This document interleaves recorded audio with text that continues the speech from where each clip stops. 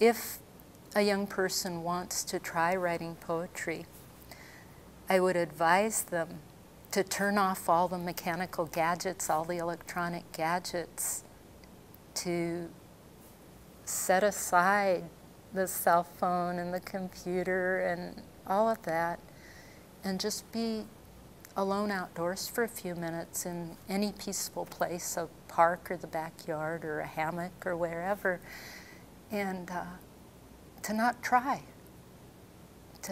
Just sit back and wait, and poems will flow. I think that any suffering, any struggle probably belongs in a poem. I think that young people, for instance, and teenagers in particular, have so much emotion and are experiencing so many difficult decisions. And sometimes they wonder, where can I put all of these feelings that I have? Who can I talk to? And when there really isn't anybody you can talk to who will understand, that's time to hold a paper and pencil and, in the old-fashioned way, just write it.